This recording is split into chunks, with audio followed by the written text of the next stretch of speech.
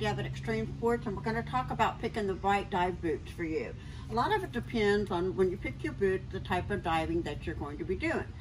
There's basically two types of boots. You got your shorter boot and then your taller boot. Okay, the short boots are great if you're diving in the warmer water because they're a lighter weight boot. This particular style doesn't have all that thick of a sole, but it's great for the Caribbean diving. The next boots we have are the taller boots.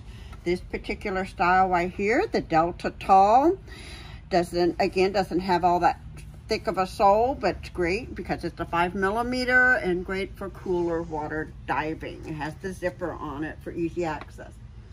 Okay, this style right here is quite unique. It's the Everflex.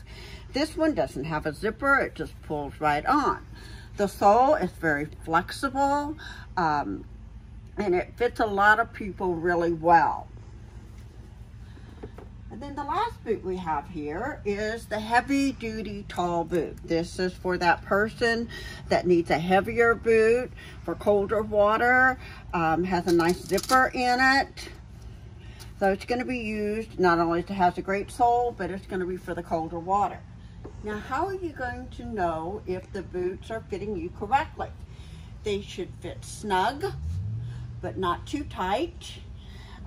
Sizing. Sizing sometimes may not mean anything. If you wear a size 10 in a shoe, try on your boot because you may go down a complete size.